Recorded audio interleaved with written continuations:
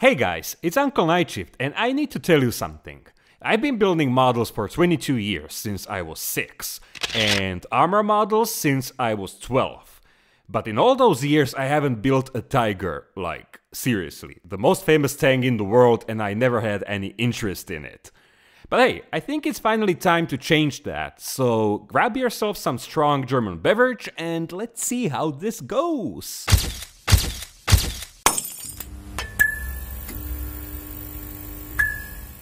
Alright, the truth is I already started building this model and I made 2 videos about it, but let's take it one step at a time and start at the very beginning. So, the main protagonist is the Rye-Field model's Tiger 1 Gruppe Fehrmann. This was an armored squad consisting of several hybrid Tigers which were built from different damaged tanks. And there were also a few Panthers. The kit is definitely great value for your money because they give you 2 types of road wheels, workable plastic tracks, a lot of photo etch details including tool clasps, and some and some other things like Zimmerit applicators, different gun mantlets, metal tow cables, and also a lot of spare parts like jerry cans and some extra tools. The quality of the kit is somewhere in the middle, because some details are quite rough around the edges, but nothing that couldn't be assembled. And the whole package comes at around 44.5 euros. Then I obviously bought a set of metal tracks from Furl Model, because I'm a modeling snob. And these are the late type, because even though the Tiger had the early type hull, the running gear was late type. And it cost me about 30 euros, I think. Yeah. Then of course a nice set of photo etch details from Voyager, because these are much better than the photo etch from the kit, and there are also a lot more details. 25 euros. And I also got myself some extra bling like metal antenna mount from RB Model and gun barrel from the same brand, but I don't remember how much I paid for these because I bought them about 4 years ago. But I guess it was something like 3 and 9 euros. So, this project actually started a few years ago, but it also ended after a few days because I got frustrated with my poor excuse for a Zimmerit. I actually already did some improvements in the previous 2 videos, so I'm gonna make a quick recap, and if you've already seen them, you can skip to this time code. And if you haven't, I'll leave their links in the description and they'll also pop up in the upper right corner. So, getting back to this model meant removing a lot of stuff, like for example the weld beads, because I enjoy making new ones, but also because a lot of them didn't look very authentic. The Zimmerit had to go as well, because it was truly atrocious and it was bringing back some bad memories, so yeah. And of course I had to scrap some new weld lines in a few places. And then I could finally start to actually improve the model. First I added the flame cut texture on most armor plates, and the reason why I'm saying on most and not all is because some of them were machined and their cross sections were totally smooth, which is actually a pretty interesting detail if you ask me. And then I stippled the armor plates with small amounts of liquid cement to create lots of randomly placed pits and imperfections, which I then covered with a mixture of Tamiya putty and glue. After it was all dry, I gently sanded the texture down. When it was all done, I welded every plate with Tamiya epoxy putty and some custom-made weld texturing tools. Weld beads are kinda my thing, like, I don't know. I enjoy making them, and I also like how they make the model look heavier. Yeah, well, anyway. The real Tiger has seen a lot of action, so I added multiple shell impacts. The historical photos which I'm using as a reference show only one impact on the turret, but then again, they don't reveal that much, so here I'm mostly going with some written information which I found in a magazine, and actually we'll get to that in a moment. Okay, so now I was able to make the new Zimmerit, which was extremely damaged, and this time I decided to go the extra mile and I replicated the pattern in Photoshop using the historical photos. I used some artistic license here and made some of the shapes more, you know, aesthetically pleasant, but overall it should be pretty accurate. As for the remaining sides, I again used some creative license here, aka I mostly took inspiration from other tigers. I'd also like to talk a little bit more about that magazine, which I also used as a reference. So, it's an old article which was published in AFV Modeler issue 18, and I purchased it from the AFV Modeler digital archive. The model was built by Jens Kronvold Fredriksen, and it seems to me like he did a lot of research about the subject and probably even had more photos of this tank than I have. But I didn't want to make a shameless copy of his model, so I only used his written information as my reference and just, interpreted it my own way. He also has a very plausible theory about how this tank was painted, and I'm gonna paint it the exact same way, but that's a story for the next video, so make sure you'll drop by the next week. Alright, so with the Zimmerit done, we can move on to the running gear. Here's an interesting detail I wanted to point out. Basically, you can glue the transmission covers in place like on any other model, but the interesting thing is how the drive sprockets just snap into place. And also the idler wheel swing arms can be dry fitted without any glue, which will come in super handy later when I need to adjust the track tension. The suspension is workable, but you still have the option to make it static, or more accurately, that's how it comes from the box.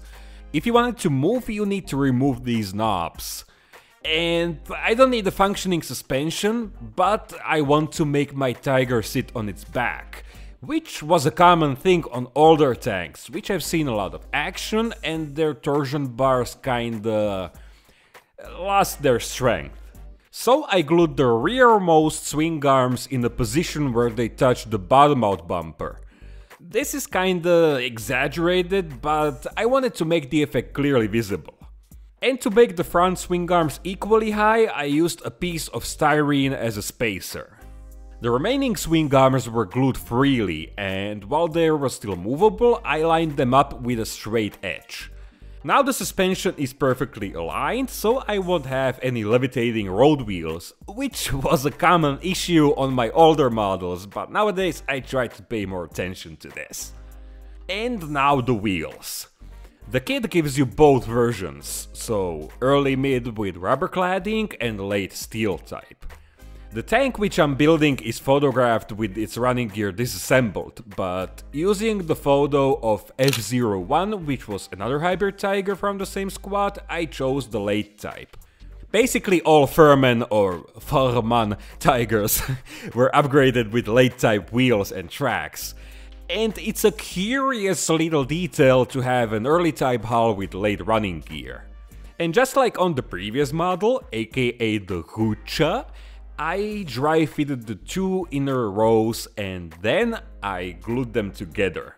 This will make handling and painting a million times easier and also more fun. I used the gel type superglue because the gaps between them are pretty large, and to make the process faster I also used CA Activator, which is this cool little spray can that makes superglue dry instantly, like that. Now I'm carefully trying if it's all set, and it is! Alright, moving on. So the third row was glued in place with regular liquid cement, and the outermost row was just dry fitted in place, because I want those wheels removable for easier painting and weathering. So I can easily get behind them. The two inner rows will be practically invisible, so overall this method of gluing wheels together has a lot of benefits, and I can highly recommend it to every one of you German armor people. The last component of the running gear are tracks, and these are the late type from Fru model. I chose them over the workable plastic ones because these won't fall apart like immediately.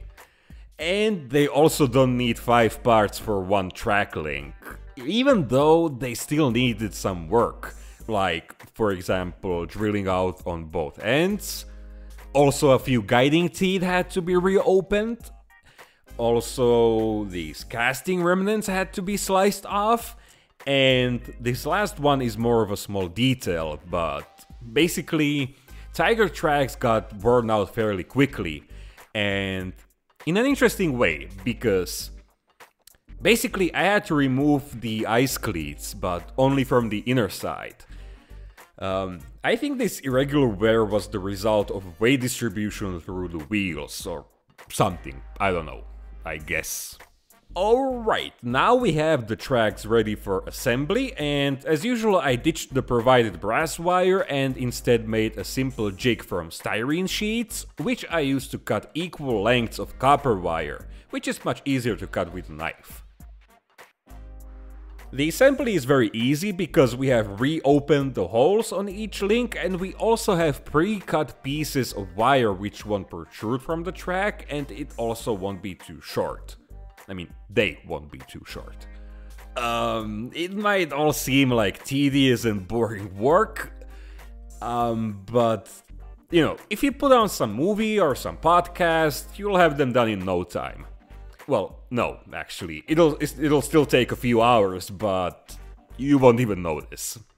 So now, once I got them done, I connected the last and first link with a slightly longer wire, so I can easily disconnect and reconnect them later while painting and weathering. And thanks to the moving idler wheel, I can adjust their tension. And the result? Oh yeah!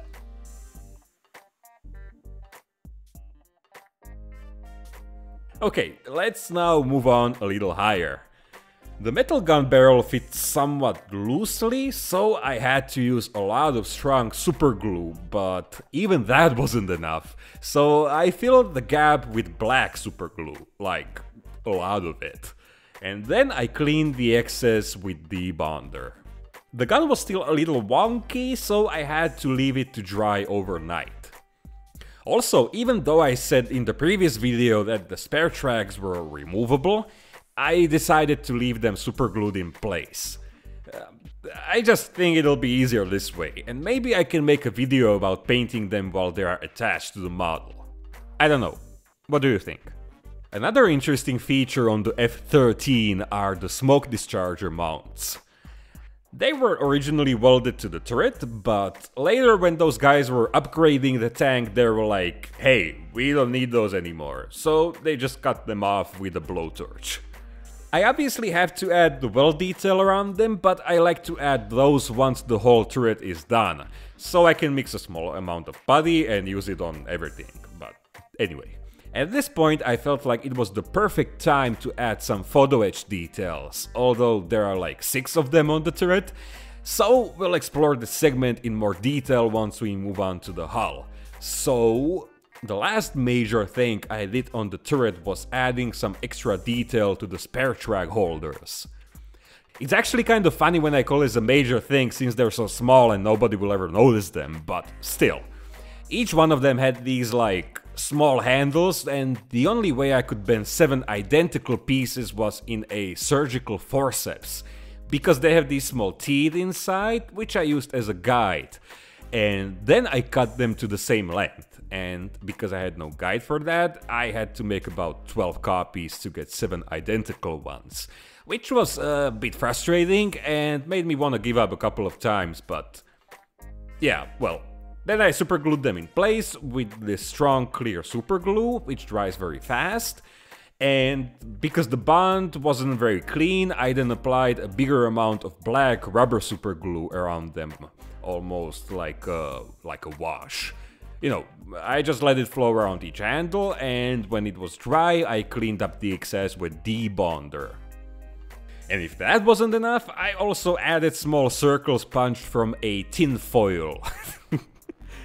From a tin foil at both ends of each hinge, because you can clearly see the pivots on the real thing. And because this was the last detail on the turret, I now mixed a small blob of epoxy putty and added the weld beads around all those small parts, including the smoke discharger mounts, which I kinda forgot to film. But anyway, let's now move on to the hull. Here I started with the exhausts, which are molded with the flaps in a closed position, which was only done if the tank was crossing a river, and they were not used on every tank, so I removed them and drilled out the opening. I wanted to make the cover from wires and photo etch, because the plastic part is totally out of scale, but I just wasn't able to assemble it properly. So in the end I drilled their location points all the way through so I could slide the wires inside. Thanks to this there's no chance of breaking them, and I can also adjust their height. Adding the metal top plate was now much easier, and after some adjusting I ended up with this. And the bolts on top are again punched from a tin foil.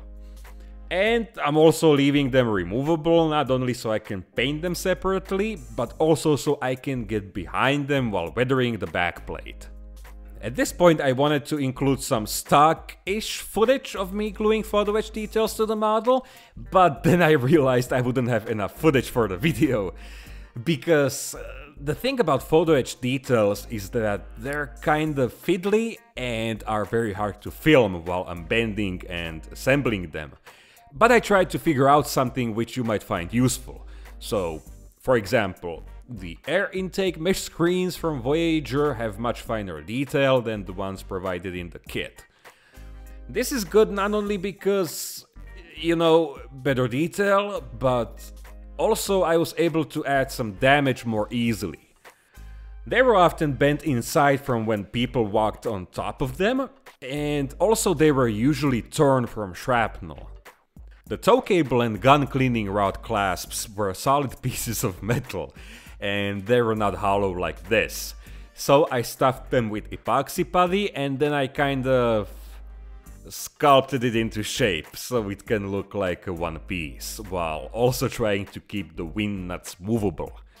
And the gun cleaning rods, this is how they come in the kit, which is actually pretty okay, but I wanted to add some extra character to my model, so I cut them from brass tubing of the same diameter, aka 0.9mm, and of course I had to clean the edges with a file, and then I made the threaded parts from a piece of styrene.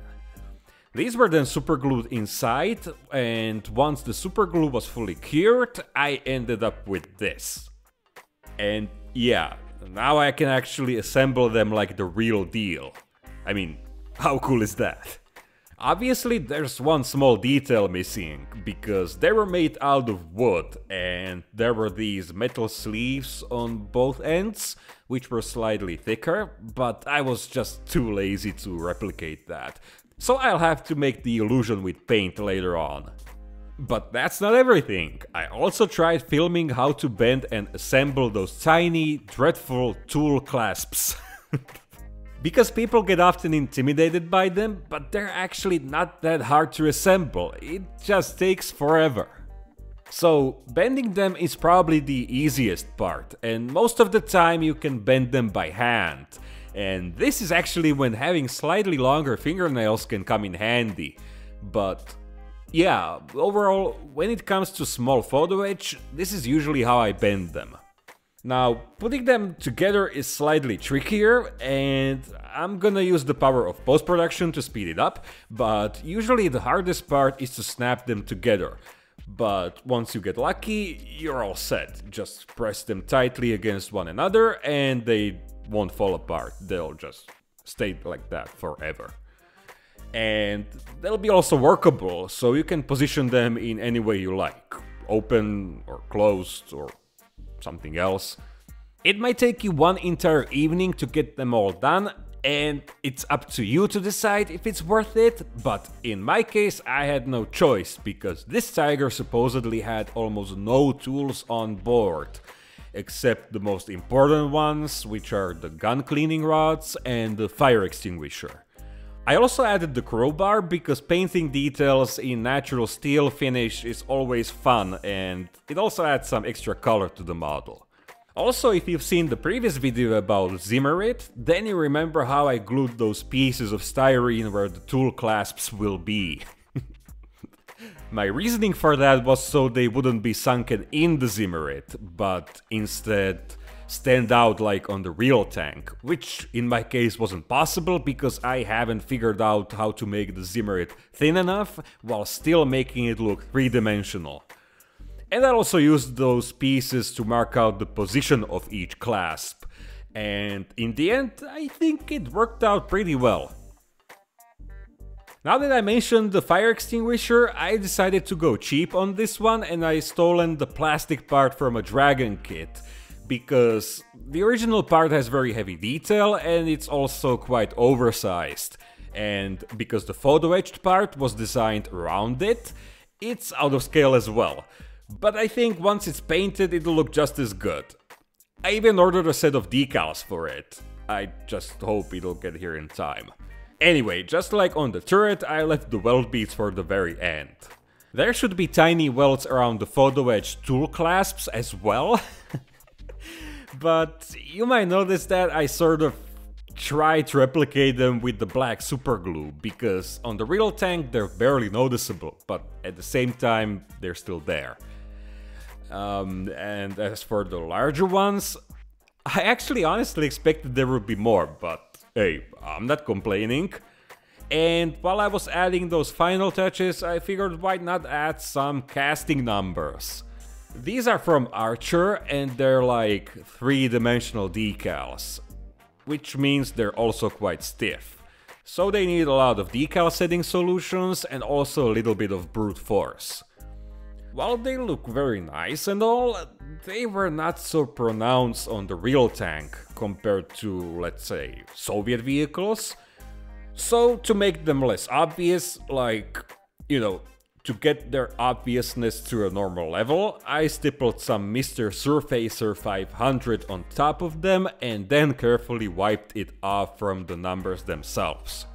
By now I was ready to take final photos of the finished model, but then I noticed that the spare track holder which I made from copper sheet, well, this thing is actually included in the original photo etch that comes with the kit. And it obviously looks much better and is also stiffer, so off you go. And I quickly bent the new one into shape. And I mean quickly, like I had my photo setup all fired up, lights on, but I still had to make this one final detail. I also made a small penetration because coincidentally the bracket aligns with one of the shell impacts I made on the glacis plate. This part actually makes me slightly sad because I really like how the Zimmerit turned out on this part. And I have to cover it up with spare tracks because all Fehrmann Tigers had them. But other than that, I guess that's it. That's it, like, the model is built and ready for painting, but also that's it, like, I'm now officially a real armor modeler, because as they say, you're not a real modeler if you haven't built a tiger. And if you haven't built a tiger yet, then make sure to follow my example and become a real modeler today by building a tiger and subscribing if you haven't yet. Well, to be fully honest with you, subscribing probably won't make you the most real modeler in all of history, like, immediately, but maybe it will. I don't know. But what I do know is that I'd really appreciate it because it'll help me a lot. And also, if you enjoyed this video, let me know by giving it a like and leaving a nice comment, such as, I don't know, something that includes the word kitty, because, you know, tiger is a cat. Yeah. Anyway, let me say a big thank you for getting all the way to the end of this video, and also a big thank you to my generous patrons. If you'd like to take your night shift experience to the next level with almost daily photo updates from my workbench, 1 week early ad-free videos, and super large super HD photos of each model, and also just being able to chat with me through messages and talk about anything you'd like, or to get the chance to drop a bomb on me by pointing out the machine gun barrel is turned in the wrong direction, then consider checking it out, because you can join them for as little as $1 a month and it helps to keep this channel going forward. Alright, So, thanks again, and I hope I'll see you the next week, because we're about to paint this tiger in the weirdest paint scheme you've ever seen. And it's even weirder because it's real. Or it was real. Or at least I think it was real. Anyway, that's all I wanted to say, so I wish you an amazing weekend, or day, or evening, depending on when you're watching this. And I'll see you mates in the next one. And here are some bloopers. I've been building models for 22 years since I was 6, and Sure? So, this project actually started a few years ago, but it also ended after a few days because I got The historical photos which I'm using as reference show only one impact on the turret. Som si kusol do jazyka. The tow cable and gun cleaning rod clasps were solid... Jak to mám ináč povedať? Clasps. Gun cleaning rod clasps. To sa nedá povedať. Tool clasps.